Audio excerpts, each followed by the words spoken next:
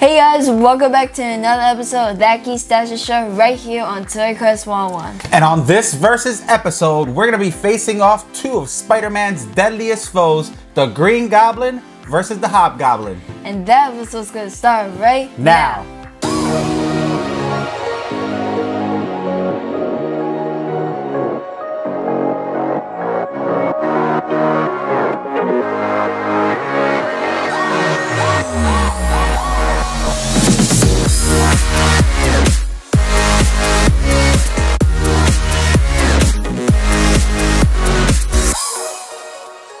Hey guys, welcome back to another episode of That Geek Statue Show right here on Toy Quest 101.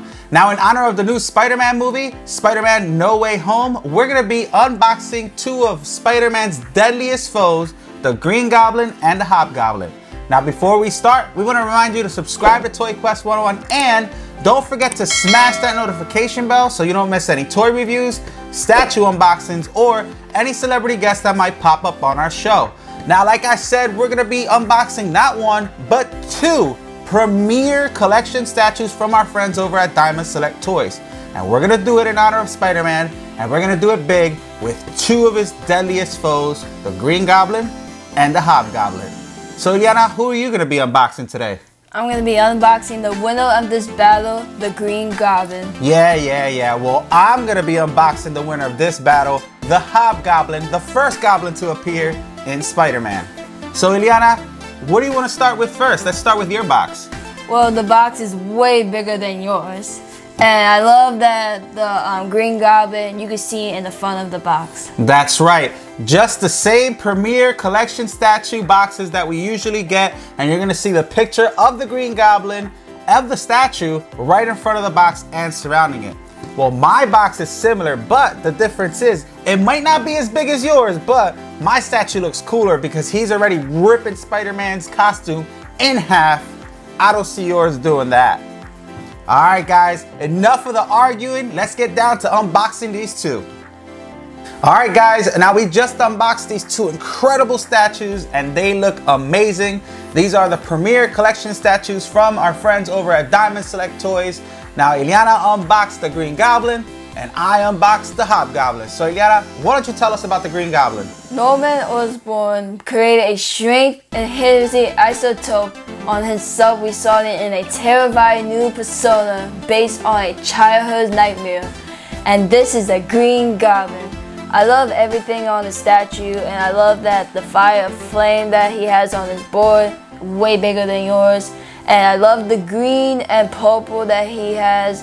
And I love that he's throwing the pumpkin bombs. And I love his pointy hat that he has. And this comes with two pieces at 12 inches tall. And this is a COA that is 1294 out of 3,000. That means they made 3,000 of these. All right, that was a lot that you said, and man, what an incredible piece standing at 12 inches tall, again limited to 3,000, and I'm gonna have to agree with Ileana. I love the fact that he's throwing his pumpkin bombs. I love the fact that his hat's a lot longer than the one I have. It really looks like he's in flight, right? Yeah. His hoverboard is huge. You can see all the technology on it. He has scaly green skin, right? You see some purple here. Shadowing effects, which is cool on the purple parts of his costume. You're gonna see the metal buckles right here across his chest and his bomb bag right where he keeps all his pumpkins. I mean, it really looks cool. I love it. Now the base is made out of wood, a little different than one we see. I don't know if I like it that much, but I do like the rest of it, right? I'm not too sure about this because it almost looks like a trophy, but it does make the statue a lot sturdier, so it is pretty cool to have that base on the bottom. Now everything else stands out to me. I really like it. I mean, he has the yellow eyes. Look at that grin on his face. You see the wrinkles all over his face. He has that evil clownish grin, right? You can see all the lines underneath his neck as he throws that pumpkin bomb. I mean, I really like your statue. I think it looks cool. Yeah. You did a good job, but we're gonna talk about the Hobgoblin now. So billionaire Roderick Kingsley was obsessed with the Green Goblin and led him to one of the supervillains' hideouts, upgrading the Green Goblin's costume, technology, and strength-enhancing Goblin formula, and became the Hobgoblin. So he basically copied off the Green Goblin. Maybe.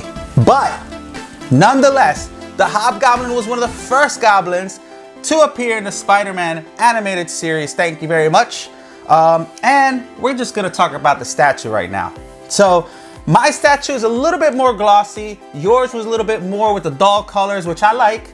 This one's a little bit more glossy. Now he has orange and blue, and the blue has scales as well. Now the cool thing about this statue is that he looks like he has Spider-Man's costume and he ripped it into shreds, right? So I really like that they kind of did that here. Right now, I'm not too crazy about the costume itself because it looks a little weird. I like the idea how he kind of broke the statue in half. He's really coming after Spider-Man.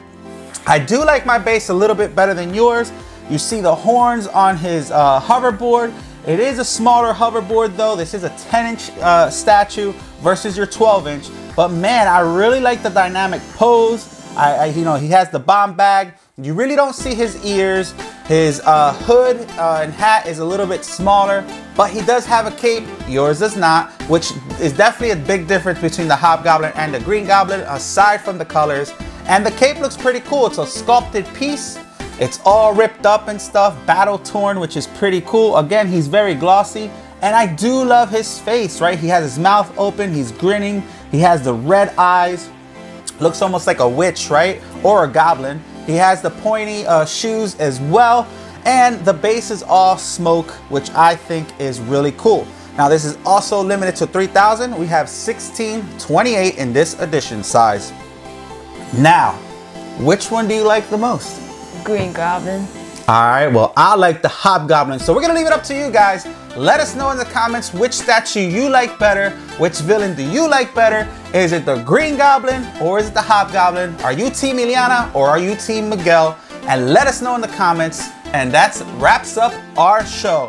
I love both these statues. I want to thank our friends over at Diamond Select Toys. Again, these are the Premier Collection statues of the Green Goblin and the Hobgoblin. And I hope you guys catch Spider-Man today in movies. I hope it's great. I hope it has all three Spider-Mans. We don't know yet. We know the Green Goblin's making an appearance along with some of the other foes. And I think it's going to be great. All right, Ileana, tell them where they can find us. You can find us on Instagram, Twitter, Facebook, and TikTok. And don't forget to subscribe to Toy Quest 101 on YouTube. And we're going to have all the links in the bio to where you can get these statues and our friends over at Diamond Select Toys.